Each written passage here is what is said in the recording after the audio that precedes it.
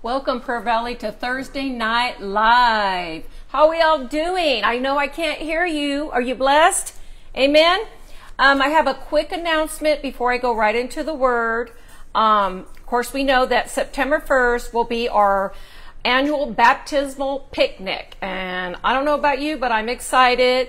It will be at Caswell Park, which is at 10:30, September 1st at Caswell Park, which can't miss it. Austin Road, dead ends, and it's right there. I think the fee to get in might be $5 to $7.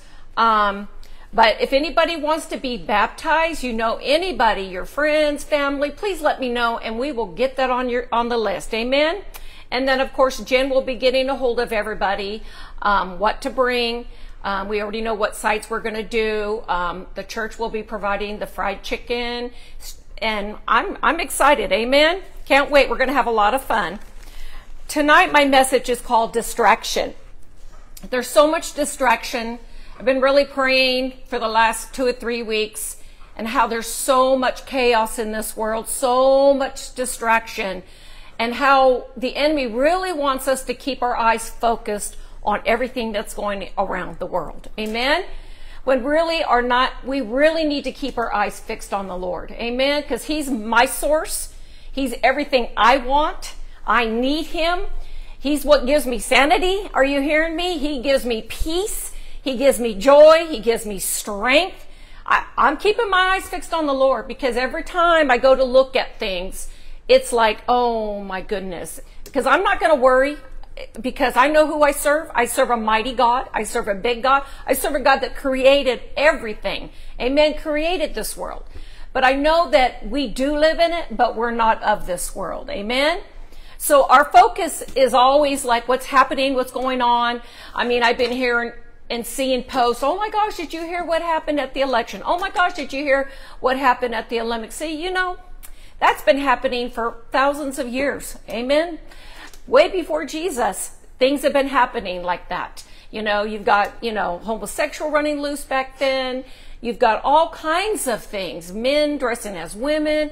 So nothing surprises me on what's going on. Amen.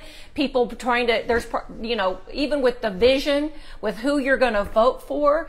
And I can tell you the enemy's always trying to bring division. And we really need to keep our eyes focused on what God is doing. Amen. So, like I said, nothing surprises me. I mean, when I look at the news or look at the paper or anything, or I go on my phone and watch the news, I'm like, oh, well, I know we got more to pray for. Amen. We got to go ahead and preach the gospel, get our loved ones saved. Amen. Because I know we've got a few loved ones that got to be saved. So that's what we got to do. Amen. I know in John 10:10 that the thief comes he comes to steal, kill, and destroy. Amen. But life is to live committed to Christ. We must live our lives committed to Christ. Amen. We must know that the enemy is always trying to bring distraction, get us focused on everything. Amen. But we must look to the source, which is Jesus Christ. Amen. We look around and we see celebrities, and we see chaos there, and we see people, singing, and there's chaos there. And we see famous athletics that are, it's just everything we see is chaos. Amen. And, I look at all this, I start looking at even wealthy people, it's all about the money. It's all about, and I'm not saying I'm not saying don't be a singer or be a football player. I'm just saying that the enemy would like us to focus on all these things. Amen. And we must really start teaching our children and having a relationship with the Lord. Amen. It's not all about celebrities. It's not all about, oh, look who's coming to town to bring music. Amen. It's about Jesus. Amen. And we must look, and we must tell our children, listen, Jesus loves you. And he wants a relationship with you. Amen. There's too much distraction. Too much. And we must persuade our younger generation all about Jesus and not the things of the world. Amen. And 1 John 2, 1 John chapter 2, verses 15. And it says, of course, I'm not there. Of course, I'm not there. Okay, 1 John. Okay, here it says, do not love the world or the things in the world. And if anyone loves the world, the love of the Father is not in him. For all that is in the world, the lust of the flesh, the lust of eyes, and the pride of life, it is not of the Father, but it is of the world. Amen? And the world is passing away, and the lust of it. But he who does the will of God abides forever. Amen? That's what I'm hanging on. Amen? I am hanging on to that. I got to live in this world, but I don't have to, condone anything what's going on. Amen? I always taught my children not to love the things in this world. Homes come, cars come, material things come. Amen? But I've taught them to not cherish all this stuff, because Matthew 6:19 tells me, do not store up for yourself treasures on earth where moths and rust destroy and where thieves break and steal. So I really I brought my children up, to work hard for their money, to work and to lean on the Lord, not their own understanding, but to lean on the Lord, to love the Lord for themselves. I can't love the Lord for themselves. I can't do it for them. But to also teach them to communicate with the Lord, to have a relationship with the Lord. It's so important, because this now generation, you got to have these $150, $200 Nikes, and I took my grandson Braxton out shopping, and I thought, his mama's taught him really well, because I took him birthday shopping, and he wasn't going for these $300, $400 Nikes. He was looking for sales. I said, yep, that's grandma's boy, because I've always tried to teach my children, it's not about the money. It's about the quality, but not the money. It's about God will make a way where there seemeth no way. When you're school shopping, you don't have to have those $300 shoes. Sometimes you can find those $300 shoes on clearance for $50, maybe 20, maybe 30. But anyway, but if you store up for you the treasures in heaven where moth and rust do not destroy, and where thieves, they do not break in. Amen? So I'm going to store up my treasure in heaven, because that's where it's all about. Amen? So much destruction. And the Lord told me, he's been telling me for the last month, you got to stay one step ahead of the enemy, because he is loose with everything he's trying to do. Division, destruction, and chaos. And, I've been seeing a spirit of offense just lately, and I'm thinking, man, I got praying to do. Amen? Because he's really coming against the brothers and sisters of the Lord, the Christians. He really has been. And I've been in prayer, and I've been fasting, and just spending my time with the Lord. And I'm like, oh, Lord, what can we do? There's too much chaos going on. And he keeps saying, you just keep your eyes on me. Don't keep your eyes around the world. Just keep your eyes. And when you see things, pray. So I'm like, okay, so I begin to pray for certain individuals and pray for things. Amen? So, distraction. In 1 Corinthians 10:13, and I have a lot of scriptures because that's what God kept giving me. Amen? But in 10:13, it says, therefore let him who thinks he stands to take heed lest he falls. No temptation has overtaken you except such a common to man. But God is faithful, who will not allow you to be tempted beyond what you are able. But with this temptation will you also make the way of escape, that you may be able to bear it. Amen? So what he's telling me is that, he knows how much we can take in this world. But we're not to be distracted of things going on. Amen? Because I know we work. We have children that go to school. Not only, do we work and have children in school, we have to help them with their homework. But let's focus on what God has given us, our children. Let's focus on the jobs that he has given us. And let's focus on those things and not what's chaos around us. Amen? So I'm going to go into the story of, about Paul. And my story that I was reading in Paul, the distractions sometimes can be fame, can be money, can be power, can be success. But what about the story of Paul? Was he famous? Paul was known as a troublemaker among the Jews. Amen?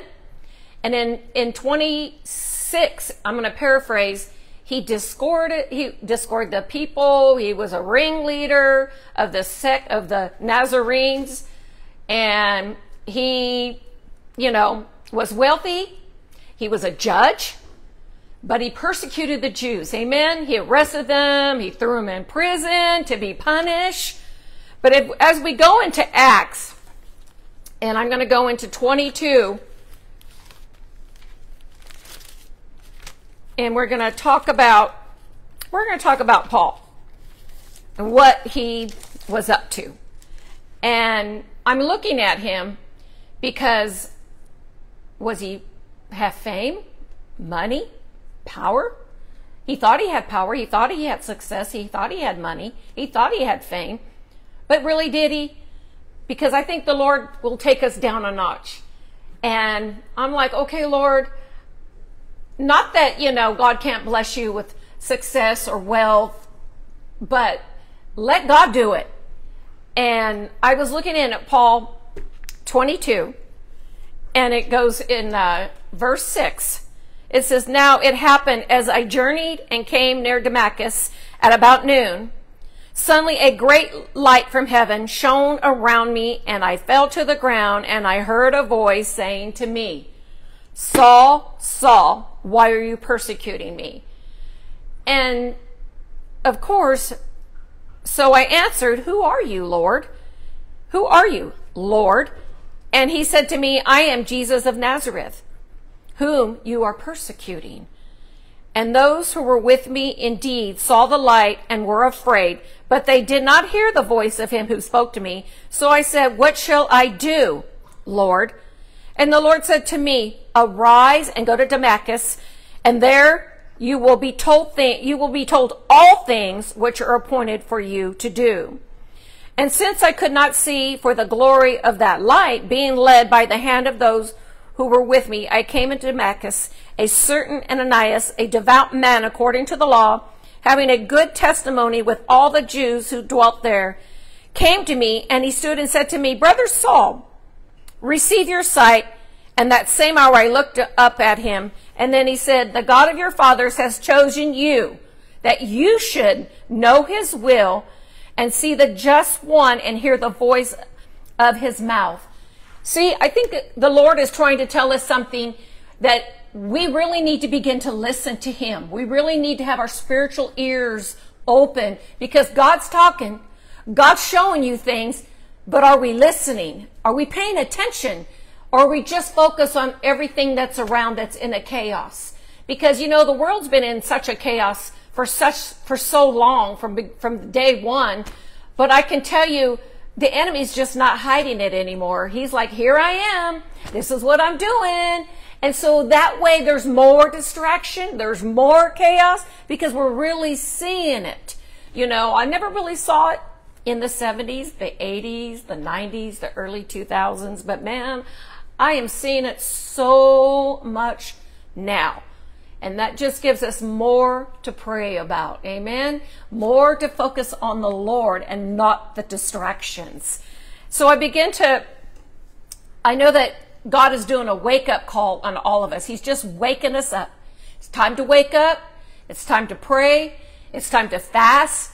It's time to begin to just seek the Lord with all your heart and lean not on your own understanding, and acknowledge who he is, and he shall direct your path. Amen.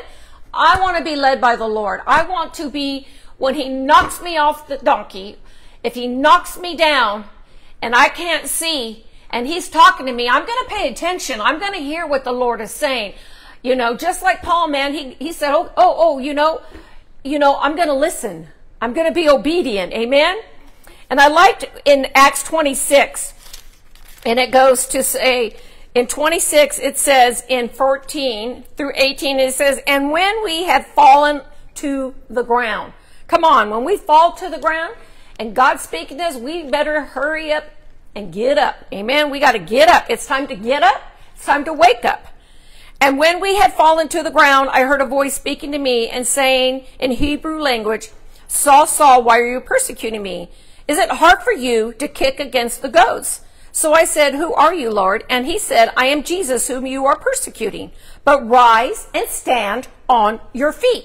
For I appeared to you for this purpose, to make you, listen to this, to make you a minister and a witness of both of these things which you have seen, and of these things which I will yet veil to you, I will deliver you from the Jewish people as well from the Gentiles, to whom I now send you, to open their eyes in order to turn them from darkness to light and from the power of Satan to God, that they may receive forgiveness of their sins and an inheritance among those who are sanctified by faith in me. Amen?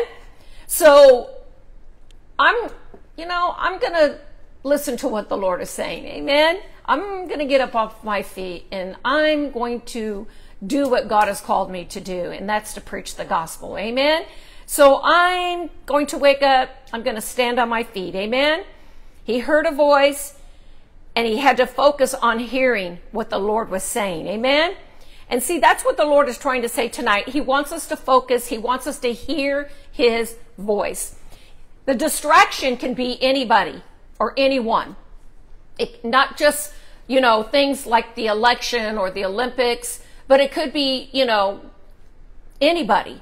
So we really need to prepare ourselves, on praying and hearing God's voice. If we don't hear God's voice, we're not going to know. We're going to just stay in this chaos and we're going to be distracted on anything that pops up. And right now, my focus is on the Lord. Amen. He's going to get all the praise. He's going to get all the glory. Amen. So, so he heard the voice of the Lord, and there was a purpose. The Lord saw a purpose in him. Jesus saw a purpose in him.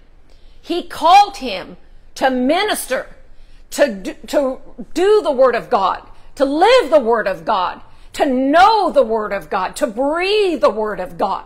And that is what he's calling us to do. That is how we will hear his voice, is when we begin to hear him, walk with him, talk with him, listen to him. Amen? And we just got to learn to just, spread that gospel like he's wanting us. Amen? Paul just didn't do it in his corner, but he began to do it in his city. And he began to take it to this city and this city. Amen? Paul, his financial status changed quickly. Amen? I'm sure a judge's financial was pretty good. Amen? But he chose to listen to the word of God. He chose to be obedient to God. And yes, his status changed quickly. He lived the rest of his life as a preacher, supporting himself by making tents. Was he famous? Was he admirable? But in the eyes of the world, he was simply a strange, brash preacher.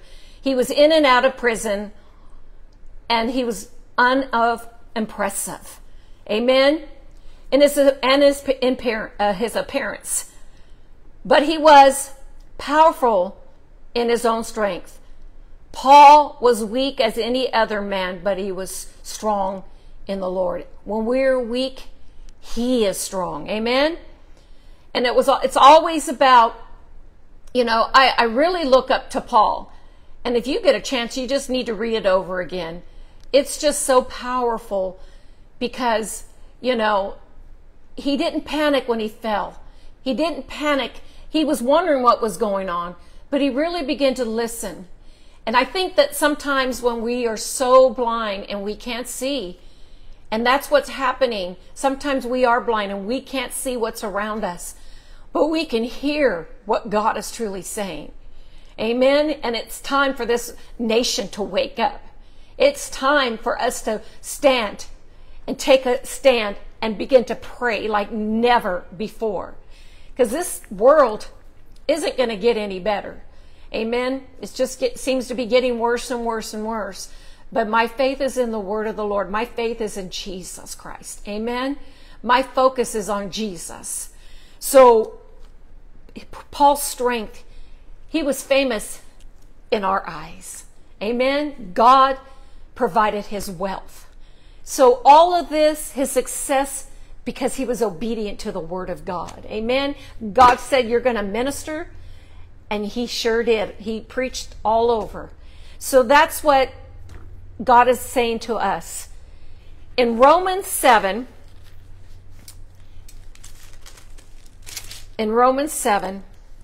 it says in the verse of 18,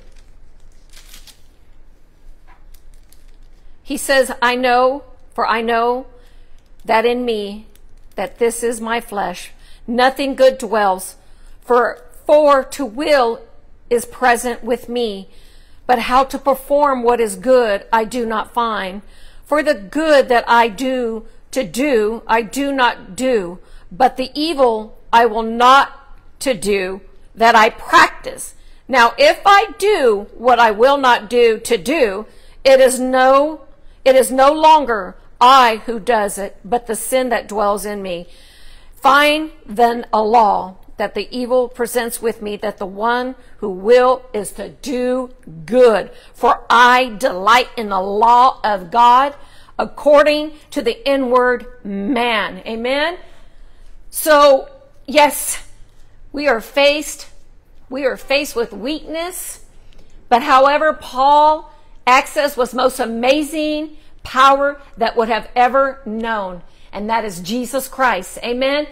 And he would have to keep that, keep that flesh under. Amen. Because he served the Lord. It was all about pleasing the Lord. Amen.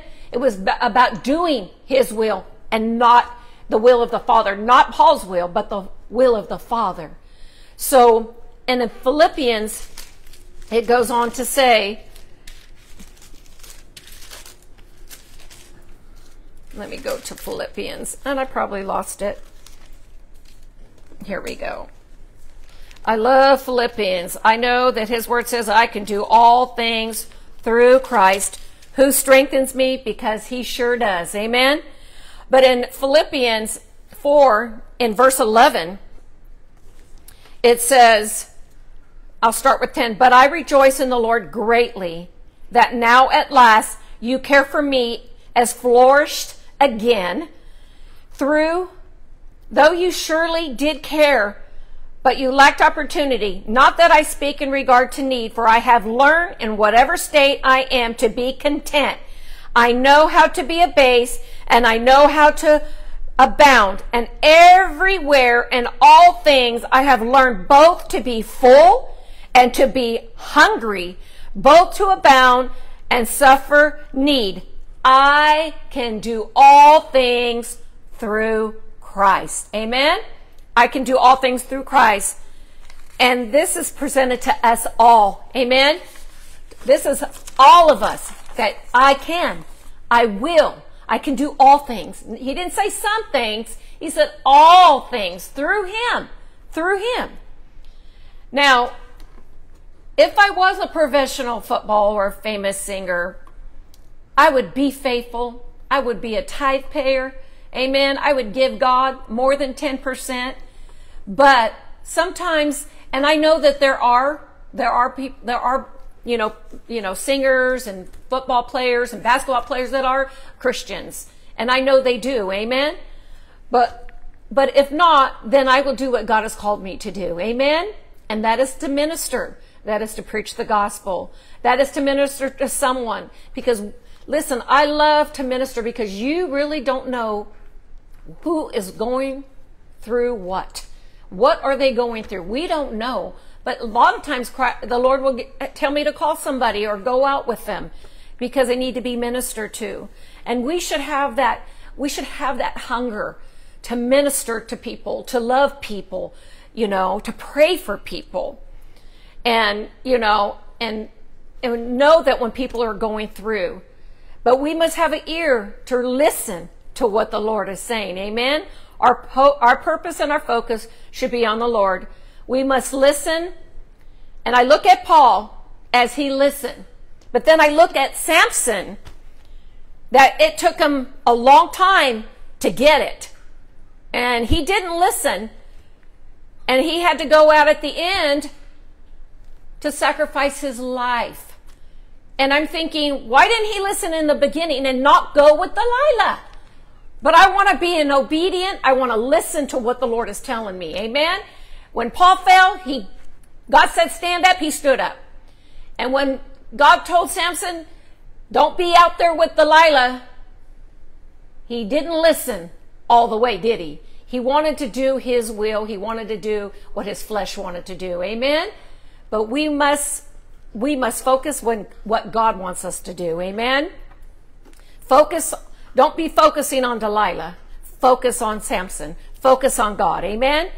We got to focus. Satan is always trying hard, but we must remember we live in this world, but we are not of it. Distraction is of the enemy, and he knows how to distract. But we must resist the devil. Are you hearing me? We must resist the devil, and he will flee from us. And that's in James. So we've got to learn to make a stand, resist that devil. Anytime that you begin to see things and it's just really bothering you, and it's just affecting you, and you just get fleshy. Amen. Just remember, man, I rebuke you, Satan. You got to flee. You got to flee from me in the name of Jesus. I'm here to do the will of God. I'm here to learn. I'm hungry for his word. I'm here to get peace and strength from him. Nobody can give you that strength. Nobody can give you the joy like Jesus can. Nobody. Amen. A man or a woman can't give it to you. Delilah couldn't give it to Samson. Come on. Do you hear me? So what makes you think, that you're going to get it from the world? You're not going to get it from the world. The more we focus on Jesus, the less we focus on what's around us. Amen. I love you guys. The Lord is good. God, like I said, he has a purpose and a plan for you. For I know the plans I have for you, declares the Lord. Plans to prosper you and not harm you, and plans to give you hope and a future. So take comfort and let God be in control of your life. Amen. I love you. I'll see you at 9 o'clock Sunday. And it's 14172 Avon Avenue in the beautiful city of Lathrop. You don't want to miss the service. God bless. Amen.